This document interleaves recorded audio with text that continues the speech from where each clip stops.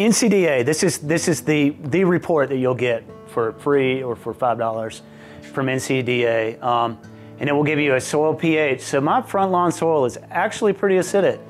So adding something alkaline is gonna help out quite a bit. It's gonna help the grass grow. And they give me direct applications for putting on agricultural lime. They say, put on 15 pounds per 1,000 square feet. And this is my nutrient analysis. Very high in potassium, off the charts. So I need to be real careful about adding more potassium to my soil. Phosphorus is just like, you know, on the other end of the spectrum. That's why I'm gonna add that soft rock phosphate at the same time. Here's what I'm gonna do. Looking at my stove ash sample, I sent a sample in at the same time that I sent the regular stove ash sample. I sent one in of a sample that I had already passed water through, right? So I passed water through it once, and I got what is soluble out of it. At least I thought I got what is soluble out of it. And you can see that there's still quite a bit of potassium left behind. Okay, so it's 2.8% potassium now. I think it was somewhere around 5 before. So I got roughly half the potassium out on the first soak. And calcium actually went up just, you know, by nature of other things going out. And then they give you the calcium carbonate equivalent. Calcium carbonate is your agricultural lime, or it's straight lime. Agricultural lime has some magnesium mixed in with it. And then this is the agricultural lime equivalent. So if they're recommending that I put out 15 pounds per 1,000 square feet, I'm going to multiply that 15 by 1.07 to get my equivalent in terms of liming effect on the soil. So if my front lawn is 1,500 square feet, then I'm going to add another factor of 1.5.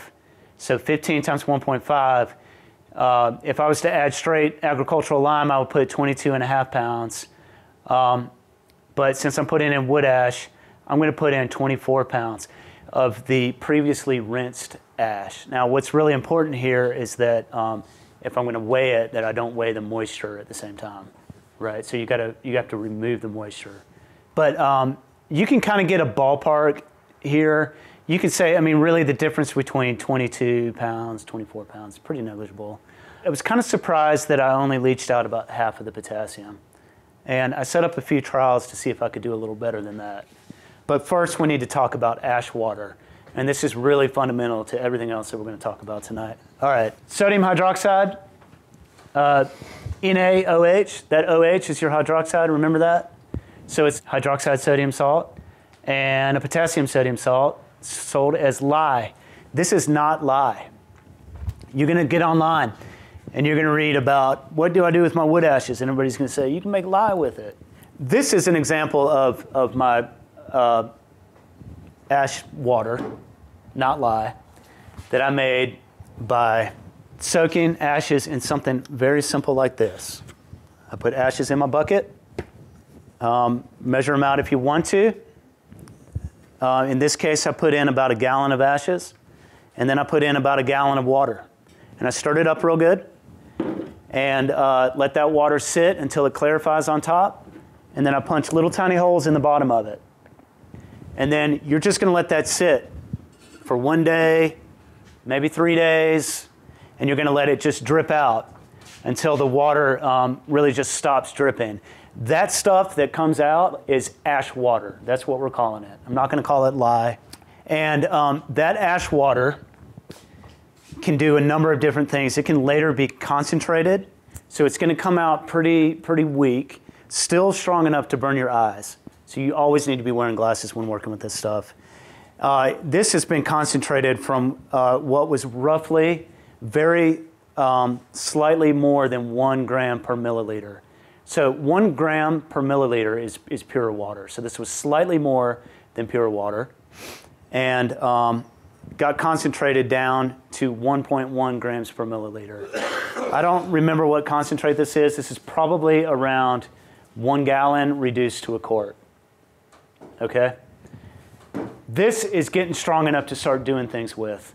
If I was to take that and boil it down completely, then I'm going to end up with this. That is potash. It's a very impure potash, but potash nonetheless, with some other stuff mixed in.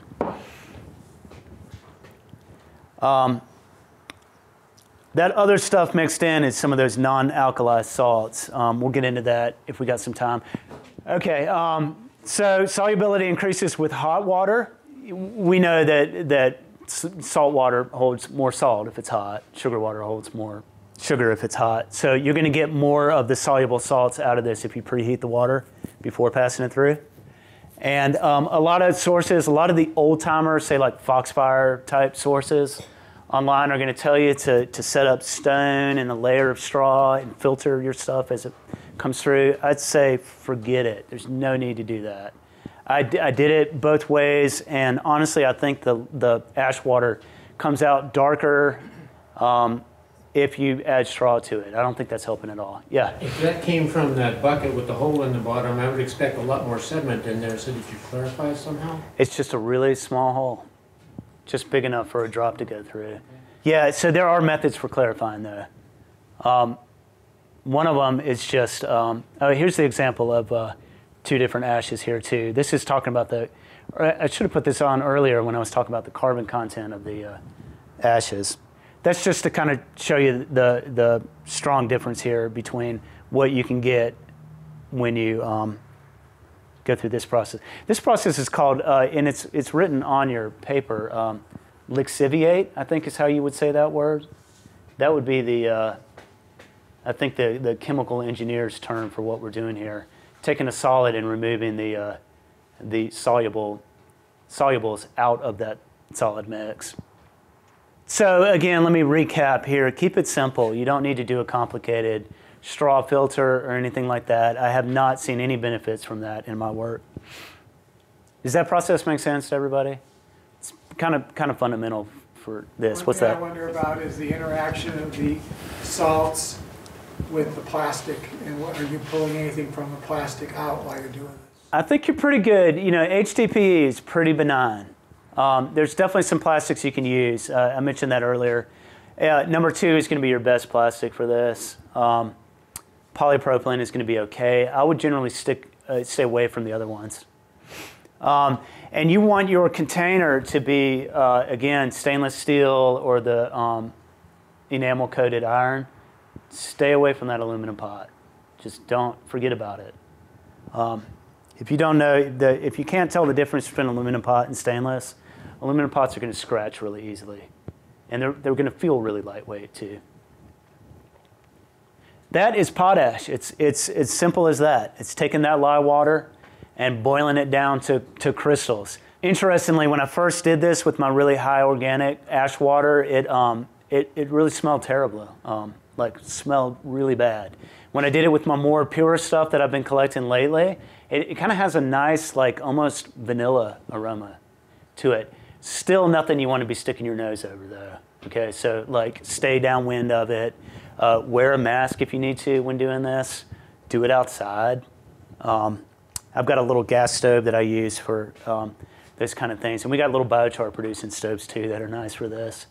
I'll talk about refining potash here in a second, but going back to that sample that I had sent to the lab where it said that I still had about 4.5% potassium left over, I wanted to see how effective I could be at getting that potassium out through multiple soaks on the same ash. So I set up this bucket right here, and I put in 3 quarts, a little less than a gallon of old ash, and then 3 quarts of distilled water, and drilled some little tiny holes, and it drained in about 24 hours, and then kept samples of each water. This is the water from the first one, okay? And it gets subsequently a little bit lighter each time I add it. So that water is going to get, when you start to boil it down, it's going to start to get a little bit darker in color, right? pH was 11.2 the first time I did it, and it slowly starts to taper off, right? Interestingly, the density was quite a bit higher on the first time I did it, and then the second times, measuring density, I got basically the same density as pure water. I boiled down each one of those samples independently of the other. The first time, I got about, out of 1 quart, I got 41 grams of potash. Out of another quart, the second time I got 21 grams. And the third time I got 12. So you're kind of seeing a trend here. It's starting to dip off. Depending on what you're trying to do, it may be worth it to boil down and get extra potash, kind of depending on how much ash you're generating. You know, if you just got a little campfire and you want to play around with ash, you know, you want to be leaching as much potash out as you can. But here's the number that we want to see. The total expected yield, say that I took all of that water that I collected and boiled it all down, I should expect about 122 grams of this solid, impure potash. Remember, we were saying that ash water should be about 5 to 10%. Mine was measured at about 5.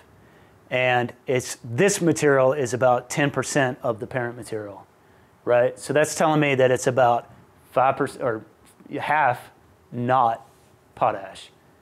Does that make sense? That's kind of a mouthful of figures there. So it's telling me that my stuff's quite a bit impure.